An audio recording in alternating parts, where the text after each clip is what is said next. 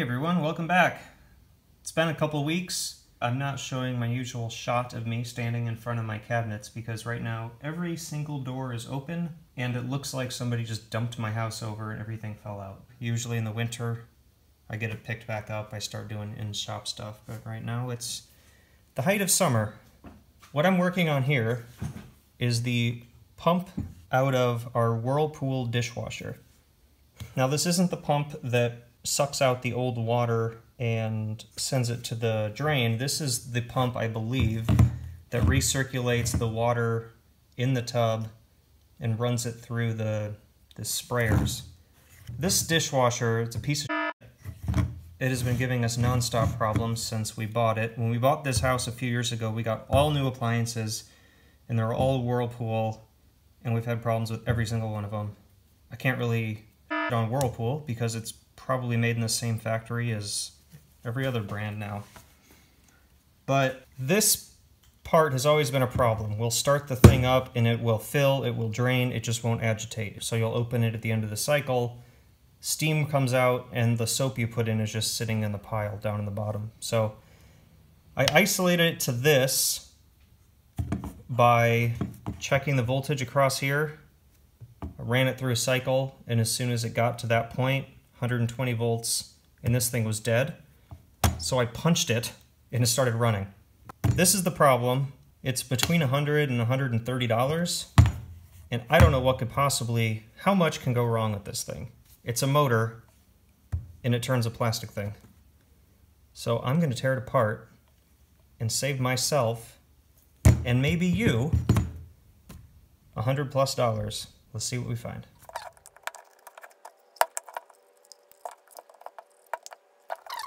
Okay, extremely obvious breakthrough. I don't know how I didn't think of that before. Okay, well that's gross. Can really feel those permanent magnets. Okay, I'll pop that off.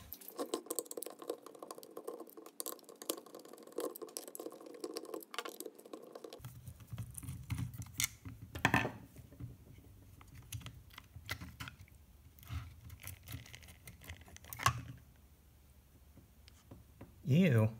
I'm gonna clean that up. Probably to people that have more money than me, it would be worth $100 to them to not have to deal with this.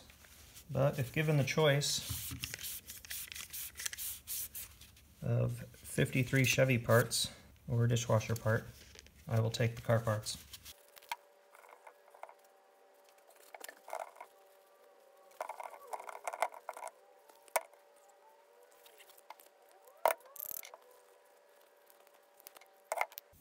I'm gonna go rinse some of this stuff off and be right back. Okay, I am onto something. First off, look at all the scoring. You can tell that's been rubbing, but even more important, look down inside here. There's really heavy scoring on one wall. And if you look at the bushing down in the bottom, it's kind of hard to see, but it's ovaled out in the direction of that scoring. So I'm going to try to get into that and see what is going on with that piece to see if I can't just fix that and not have to replace the whole motor. Okay, so I got the motor coil out and it is no help getting to that bushing. I thought that black piece down there was attached to this black piece here. It is not. So, if you ever do this yourself, don't bother taking this off. But now that it's off, I am not sure how that is held in there. Okay, pro tip. Use a 1/4-inch lag screw, push it down in there, turn it, I don't know, quarter turn just till it's grabbing, pull it out, and the bushing comes right out. Of course, I still don't know if there's any point to all of this. Yeah, you can clearly see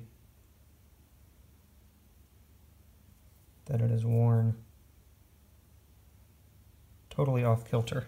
This is apparently the entire reason that motor won't work, because it makes sense that it would get stuck against the sidewall, and then once I would just give it a good knock, it would move the shaft back to the center, and then momentum would keep it going. Still scoring the hell out of the wall in there, but I don't really care about that. So I'm gonna do some looking and try to figure out what is this, what is it made of, and what can I replace it with. All right, everyone, I'm about to call it a day here. First, let me rant for a second. This appliance is about 3 years old, and that is how much that bushing has worn out in just 3 years. And that is just a regular family of, well, between 2 and 4, depending on who's in school and who's in town and all that. But that's just a regular family use, and the thing's totally worn out.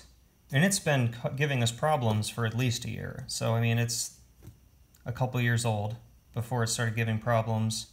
And we'd already had the discharge pump replaced in like the first few months. It was under warranty, so I didn't deal with it. I just sat back and watched the guy replace it. So that's really annoying. You know, I understand that you gotta kind of weigh the pros and cons, but come on, a couple years, nobody buys an appliance, a major appliance, expecting it to live as long as a gerbil. So that part of the rant out of the way. Second part of the rant, this ridiculous assembly. You know, you've got that goes on there, the bushing's in there, that little seal's in there, then you got the screws, then you got this thing, then you got the coil. This is how you buy it. If this bushing goes bad, this is what you buy. At least the place I was looking, it was around $130 usually for that part.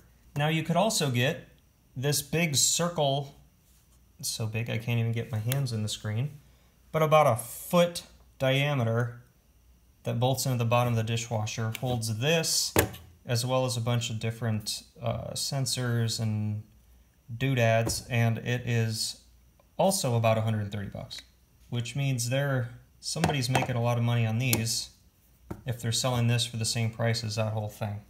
So, moving on from the rant portion of this, this is a graphite bushing. The bushing in here has to be able to be submerged, so you have to be a little careful. You can't lubricate it. I mean, you can, but it's going to be wet, so it's not going to last long. So I did order a piece of graphite-filled bearing bronze, so I can just make a new little bushing, and it should work. I have a piece of regular bearing bronze, but I think the graphite would be a nice addition since I can't get to it to lubricate it, and even if I could, it would wash away. Whatever I do, at least last as long as that. That said, this bearing has quite a bit of slop in it as well. I can't seem to get this piece off. I assume if I did get it off, it would either be broken or it wouldn't stay on if I pushed it back on. So I'm just going to leave well enough alone. In addition to a piece of graphite-filled bearing bronze, I have also ordered a little tiny ball bearing that is plastic with stainless balls that can be submerged and doesn't have to be lubricated. But anyway, that order has been placed. One of those two items work. I'd really like to try to stick it to the asshole that designed an expensive all-in-one part with a tiny little failure part that they could have just as easily overdone to not fail so quickly. That's my rant. I'm gonna go inside. I might get that stuff tomorrow, but more likely it's gonna be 2 days, so we will bring you back then. See you later. All right, welcome back. It's been a couple days. I got my bags of crack, and here's what I'm going to try to replace that bushing with in that motor. So, like I said, the OD is just a hair larger than the original bushing. I think this is 5/8, and the original, okay, it's actually, we got about 5/35. So, I'm going to take a 5/8 drill bit and just kind of by hand run it in there, so this will sit down in there. I do have this problem of slop, and that's just because I couldn't get a bearing with, you know, if I got a smaller ID so that it would actually fit, then the OD was too small and it would be sloppy, and I thought maybe I could just take up the slack with a little bit of heat shrink too, because I think that'll be strong enough for this purpose. It's not like this is going to be running a table saw or something. So I'm going to mess with this and I'll bring you back. Alright, 1/4-inch aquarium tubing actually fit about perfect. Not that I think anybody is ever going to do this, but if you do, Let me know. I'd love to hear that I saved somebody some headache. Alright, a word of caution, don't put too much pressure on this. I gotta snap this thing back together. I've now brought you back because I think I'm about to put this back together. This is a 5/8 OD, but for some reason it wouldn't fit. I think maybe it had to be pressed in. So what I did is I went 1/32 over and drilled it out to, what is that, 21/32, I think? Yeah. And I just did that by hand, just with the drill, because it was plastic and it was so close. I'm going to put this back together, but I think I may have a winning solution here.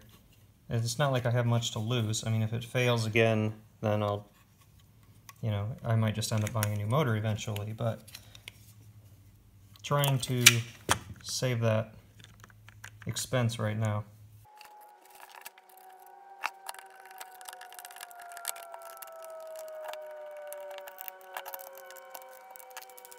So that seems to be working at least as well as it was before.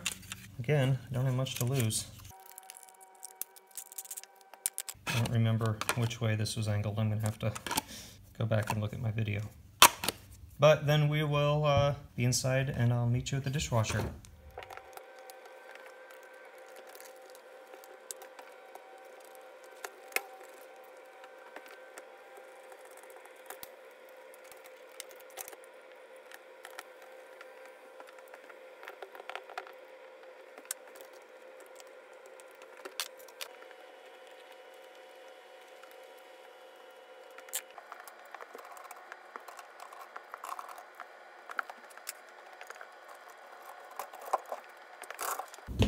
Okay, time to see if we fixed it.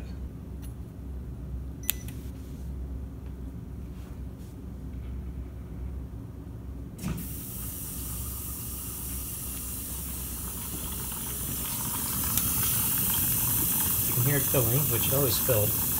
The big test is after it's full, if it runs or just sits there. So yes, this is our crappy Whirlpool dishwasher that has had nothing but problems. Here is our crappy Whirlpool fridge, which is now, what, maybe 4 years old? And the water still tastes like plastic so bad that you can't even drink it. So this whole thing is just useless, not even used. Here's our crappy Whirlpool range, which is dirty right now, I apologize. But it doesn't always light. Every once in a while when I have to make some food, it won't light, so I'll actually climb in there with the cigarette lighter and light it. And here's the microwave, which usually works, but every once in a while the time flashes on it or the display flashes. Something weird happens, I don't remember. It usually happens to my wife, and then when I come in, it's not doing it anymore. But anyway, that's a tour of our Whirlpool appliance suite that sucks. Back to this, it's running. And it's actually much quieter than usual. So there you go. I guess that's going to be it for this one. I don't know if anybody's ever going to actually do this. It just drives me crazy when manufacturers make big parts that you have to replace instead of just being able to replace that little bushing. And what I did, right now it works. You know, I'll keep you updated as to long term how it works. Only time will tell. Right now it's running, and 3 days ago it was not. So I guess we'll see how it goes. I'll have the part numbers in the description for the bearing, the model number of this, and the manufacturer number of that pump. I think that's it. So I'm going to let these dishes wash, and I will see you later.